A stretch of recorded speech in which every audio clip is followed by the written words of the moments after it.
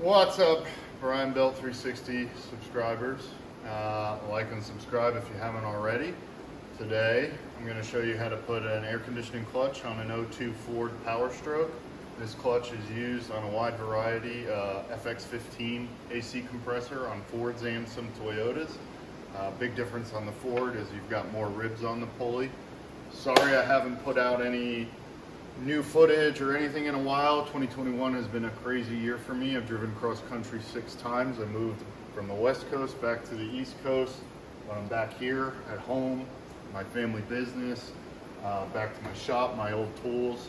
A lot of these videos before I was only doing in my garage and driveway out in California. Now I got a full shop here back in New Jersey. It's been hot, it's been humid. I needed to get my AC fixed because it's been driving me bananas. I did do a recharge on it. It was working great, and then all of a sudden last week it stopped working. So checking it, got power to the coil for the AC, and then it stopped working. So hey, I'm gonna walk you through the diagnosis. Maybe this is your issue, maybe not. If you're fully charged and your clutch isn't kicking in, this might be your solution. It's $100 in parts from Napa, where I got it this time, and hope you like. Hope this works for you. Hope this helps you. Feel free to leave comments, suggestions. Again, like and subscribe. Appreciate you. Okay, to do this project today, I used 8mm deep socket, 3/8 extension. I had a flathead screwdriver and a little pry bar. I had an electric ratchet. If you got a regular ratchet, that works just fine. I had a torque wrench. The new bolt for the center of the clutch was 10mm, so I had to get a 10mm socket. And I had to go to 155 inch-pounds, which is about 13 foot-pounds. I had right angle snap pliers, snap ring pliers, plastic mallet, ball peen hammer, drift. This is to put a brass drift to put a bronze to put the new field coil in. Important. Feeler gauges, 15 to 30 thousandths, and I had a 1/2 inch breaker bar to get the belt off of the engine. That's what I used. Should work for you. Also had a test light to test power to the plug before I did the clutch. And ground. So the first thing I'm going to check is if I have power to the AC coil here. So I'm going to take this plug off. Hopefully it comes off easy. Come on. There we go. I'm going to swing that behind the dipstick, and then I'm going to start the truck up and turn the AC on. So now that I've got my air conditioning on inside the truck, I'm going to hook up my test light. Works on the battery. We're good there. Now I go to my AC plug, and I'm going to check that I've got power to the plug. So I've got power there. Now another thing I like to do is also, just in case, check the ground. So I switch my test light over to the positive lead on the battery, and then I check the other wire in there to make sure that works as well. So I've got ground as well. So that means I've got power to my plug to the AC coil, but it's still not kicking in the compressor when this is plugged in. That tells me the magnetic coil inside is bad. I also checked my pressures with a gauge. You can use little recharge kits or a set of AC gauges on your high and low side. Everything was within range to where this should kick on. That's why I have power to this. But the clutch isn't kicking in because that magnetic coil is bad on the back side of the AC compressor clutch. I decided to go with a clutch from Napa. They had one soon, AutoZone, got confused, so they didn't get my business. And so now I'm going to remove the coolant reservoir bottle that consists of 3 bolts, that one there, and then 2 down below. 8mm socket and 6 to 8 inch extension should take care of that.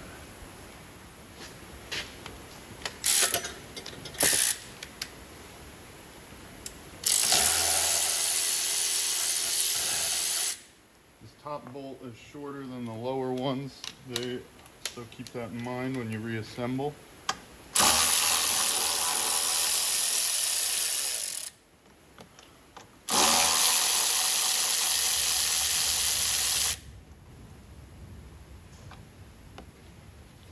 Be careful you don't drop those screws. Down there. Now I'm gonna swing the bottle out of the way here. Get some access to that clutch up top. So that helps me get a little better access there. Next step, get your 1/2-inch breaker bar. Got to take the belt off.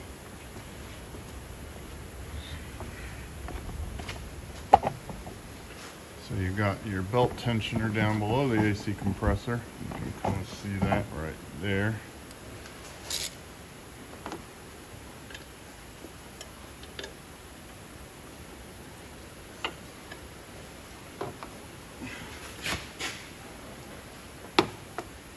Oops, going the wrong way.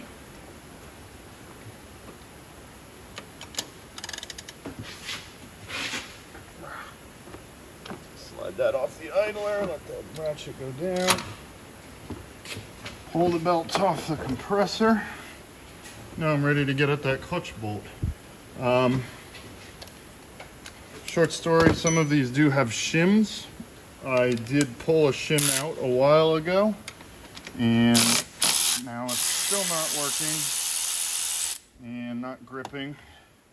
I'll show you where that shim goes when I get the new one. I took that center bolt out. Like I said, you're lucky with rust free. This clutch comes out fairly easy. There we go. And you can see that's just spanked inside of there. A lot of grooves. These rivets are loose inside of there. Inside's just as bad. So now we have to get that inner piece out next. So I'm going to get a blowgun, clean out around there. There's a snap ring in there that holds that piece on. All right, got my blowgun.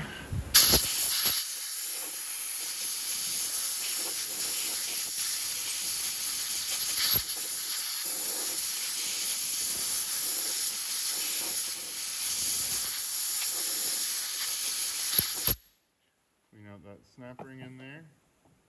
Zoom in a little better, you can see it. Alright. So now I'm going to use some 90-degree snap ring pliers to get in there. Get on that clip. And come on, there we go. Pop that out.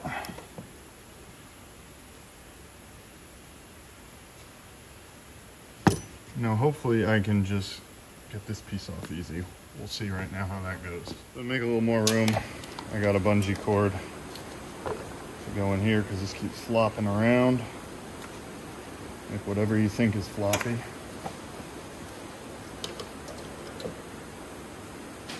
I'll hold that up a little better out of the way. Now back in business. All right, I'm gonna try to get behind this and wiggle it off. I'm hoping this one's easy. It's starting to move. I'm pulling with my fingers on this side. And just gently prying that side off the bolt. There we go. Sweet.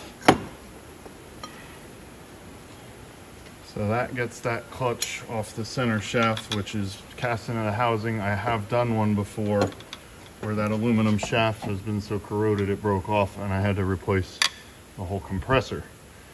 So hopefully that's not your case while doing this project. So now we need to get the magnet off. So your magnetic coil, here's the new one. It is pressed on around there. So same deal as that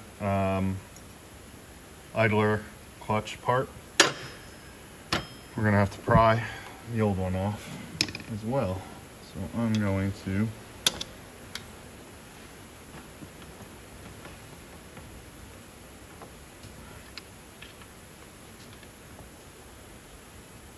same deal, pry off the back, the bolt, both sides.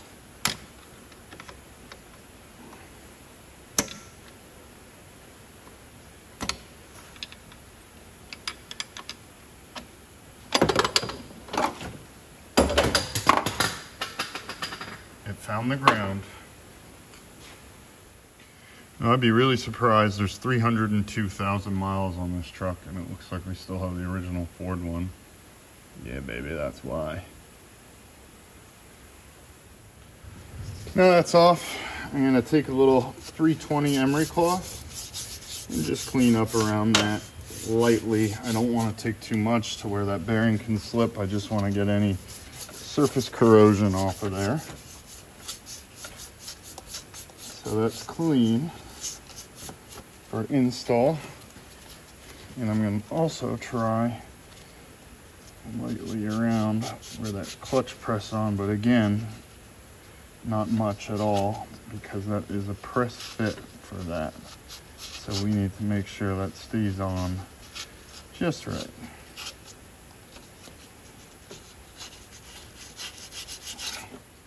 So one thing to note was where your plug came out when you get ready to press your new one on. There is an indent cut out on both sides. You want to make sure you go back to the side where that plug was on and keep it original. So inside this epoxy plastic coating, you have your magnet coils in there, and you have metal here, and this ring here. We're gonna get this on lined up, and then I'm going to use a mallet to get it on the rest of the way. I need to be very careful not to hit in these parts. Switch to a brass drift and a hammer. And again, I'm staying only on that metal part. And I'm gonna rotate around.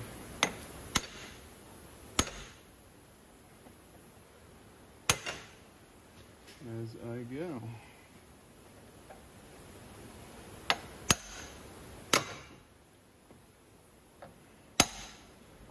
So obviously the press would be your favored method. But to do that, you have to pull the compressor on the lines. And I'm not feeling that. So we are going in just fine.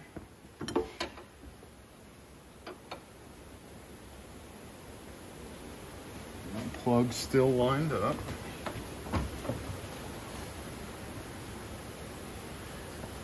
All right, I have to get a little more on this side.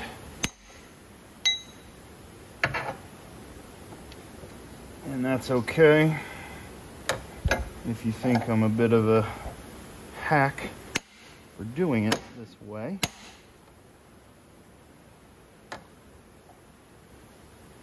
Is it crude? Yes. Will I have air conditioning when it's 95 and humid? Yes.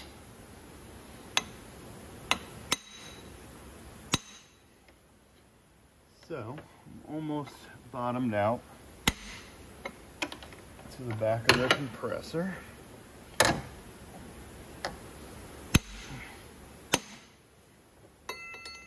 Ding ding, winner, winner. All right.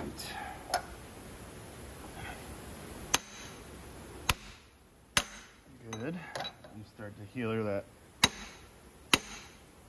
solid smash.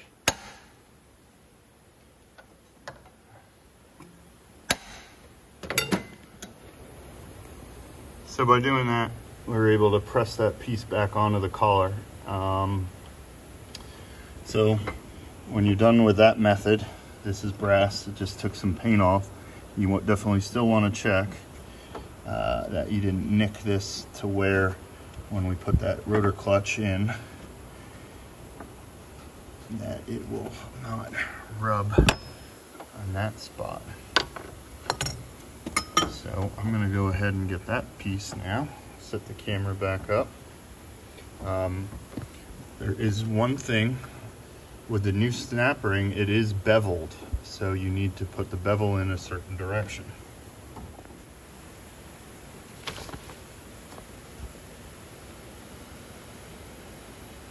So this is your snap ring bevel. Correct and incorrect. We want to do the correct side where that bevel goes into the groove on the angle.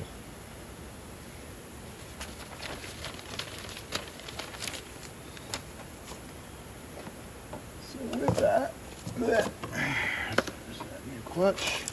And then you get a couple of shims. I'll show you what to do there in a second.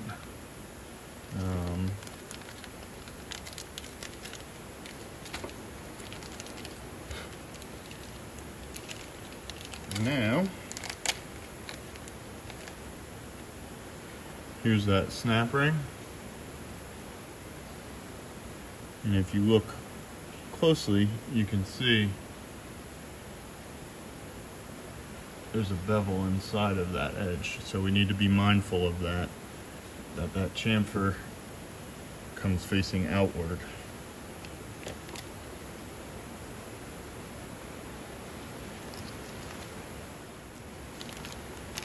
So you might hear the rain. We just got a flash flood warning. Golf course down the road will probably flood, but I don't like humidity, so I want my air conditioner. So made sure I didn't hit that with my brass punch. We cleaned that up with the emery cloth. So now I'm ready to slide this back on.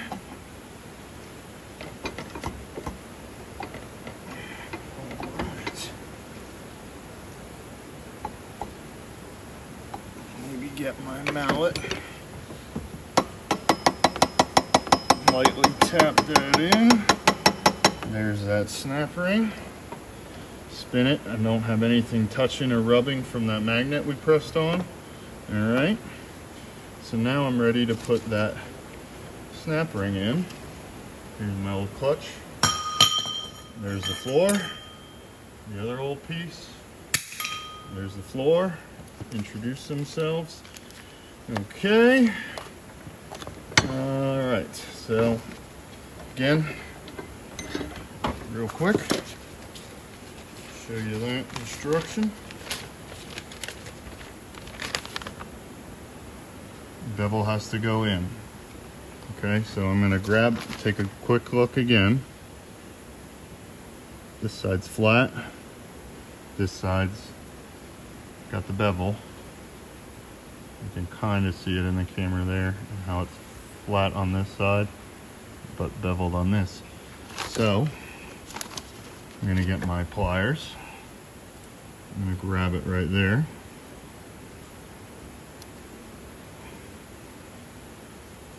All right, and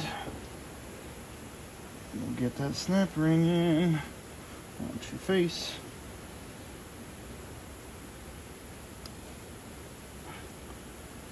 So, bad. I always like to get that started and then double check. With a flat head that I have it pushed back. There's the little clip noise we want. Alright. Again, double check that. Mallet, not a hammer. Make sure we're in. Okay. Clip is in. So now we get to the part where we get to put our fancy new clutch in. Ford uses shims inside of here. So those came with a little kit with the bolt and the screws. So what I'm going to do first is, look at all those shims. All right, sorry, laying them out here. So I got those bolts, the new bolt,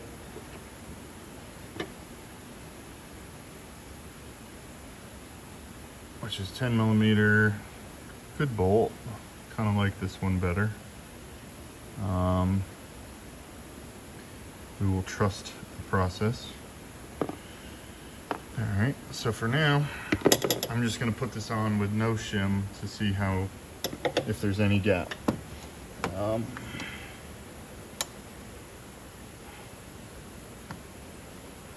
your splines up. Oh, yeah.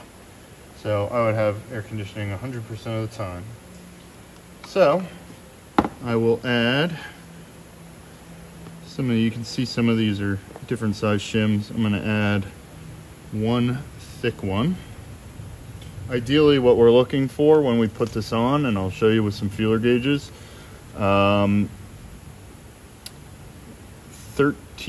to 25 thousandths of an inch. That's a decent size, and we're gonna check that from 3 different angles to make sure we have that anywhere, because these are flexible. Let's see. So you won't have the same tolerances all the way around. And you gotta be careful, that washer can fall sideways in there. Just like that. Okay. So let me pull that back on. Grease. I'm gonna put the bolt in and do that washer this time.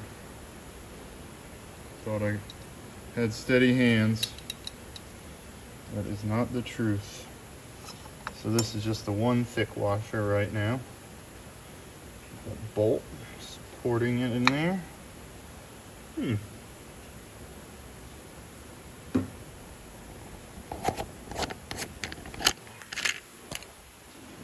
So we have a decent gap right now between that rotor and the clutch.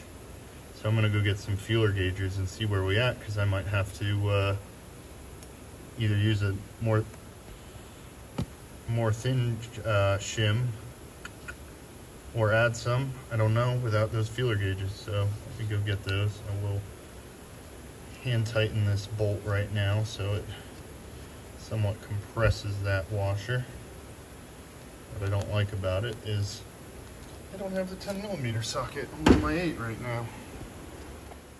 Okay, always read your instructions. If you're using a used clutch, you're gonna set your air gap to 13 to 25 thousandths. Used, we have a new one. So recommended is 18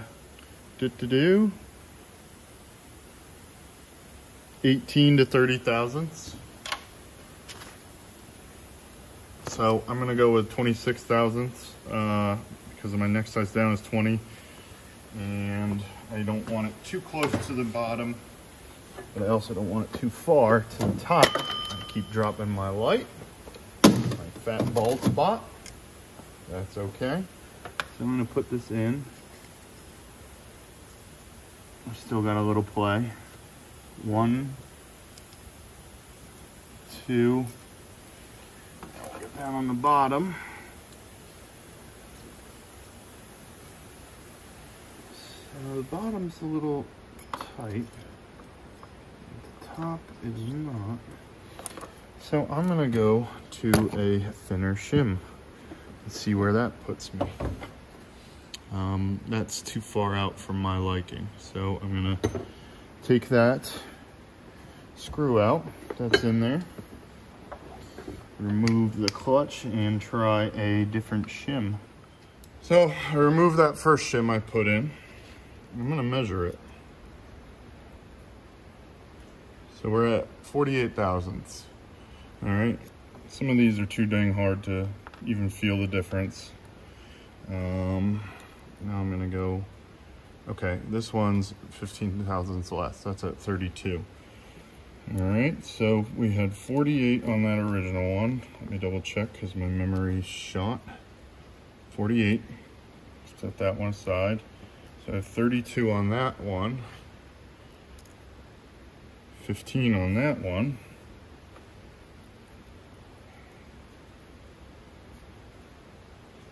$20 on that one. So let me see with math. I've got 32. I had my original, that was 48. which was too much, too far for me. That's 15. And that's 19.5, almost 20. I'm gonna use the two smaller ones because that will give me right around 35. All right, 35-ish.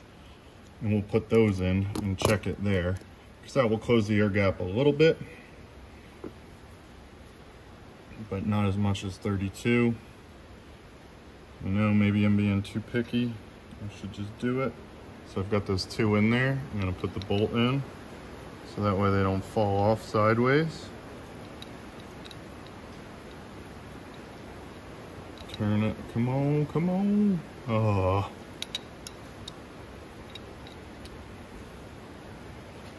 They're not the easiest little guys to work with.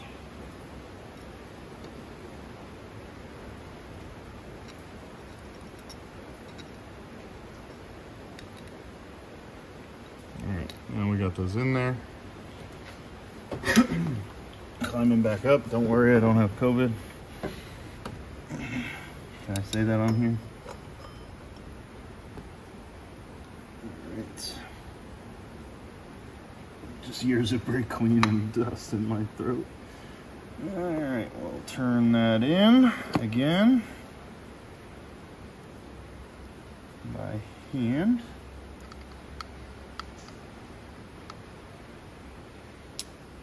It's hand tight. I'll get my feeler gauge. Okay, I got that screw back in with the two shims. I used my feeler gauges at 26 thousandths. I felt around 3 spots. So you see 1, 2, 3 where the rivets are on that. Those are all about 120 degrees out. It's just a little grippy. And just a little grippy there. Maybe even tighter than there. That's okay, that's normal. And we'll do our bottom part. And same thing, it's grippy there.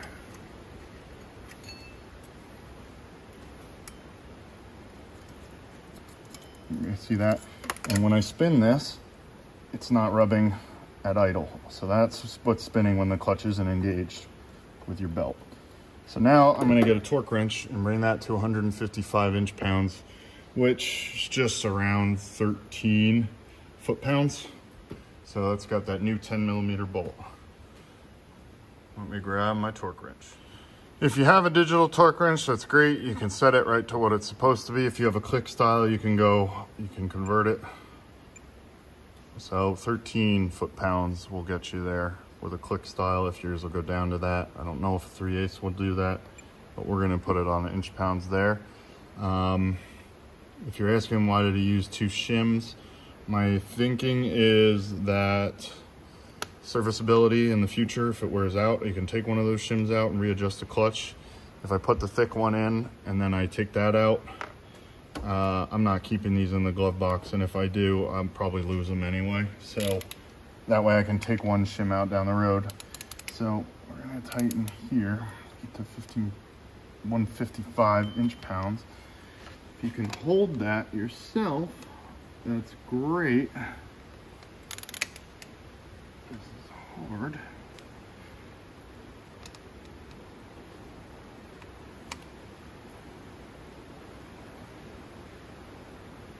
Man, I'm only getting to 72. Let me readjust.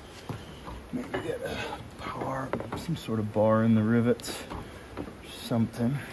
I can do that. Great. There. Ooh, wrong way. Typical me. All right, so we'll spin that around. Hold that rivet.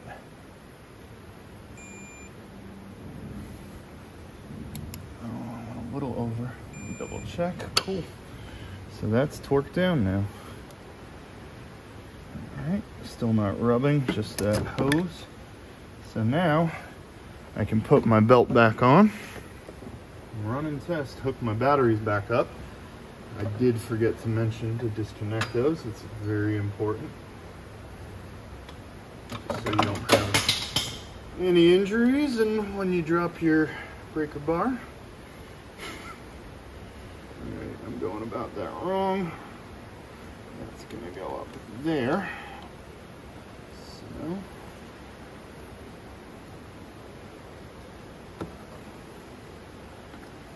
it's gonna go down here. Okay. Bar.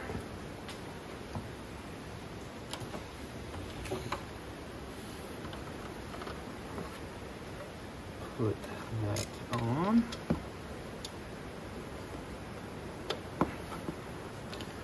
Pull up. I went over the wrong spot by the tensioner. I thought so. Okay, trust in my instinct. Back in. Pressure on that. Make sure it's in all the ribs. Get that under the pulley.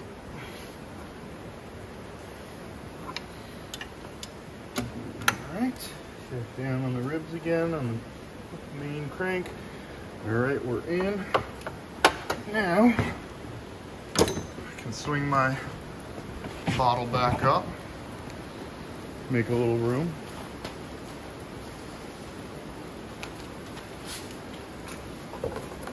Clutch box.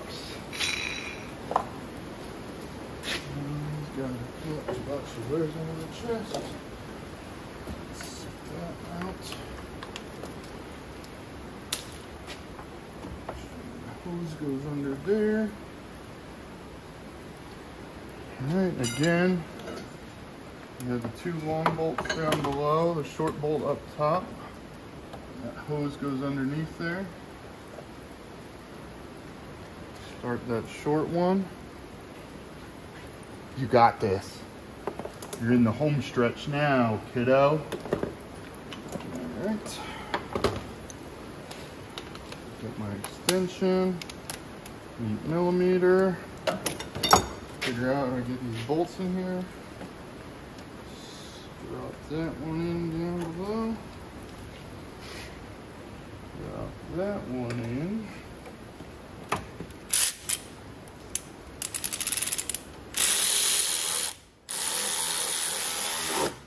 tight.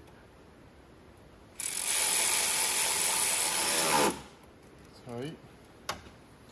All right, now you're gonna go ahead, hook your batteries back up. Make sure you plug that plug in, of course, for the AC. All right, I'm gonna hook your batteries back up. Move my tools. Let me clean up. Now the moment of truth. Did our work work?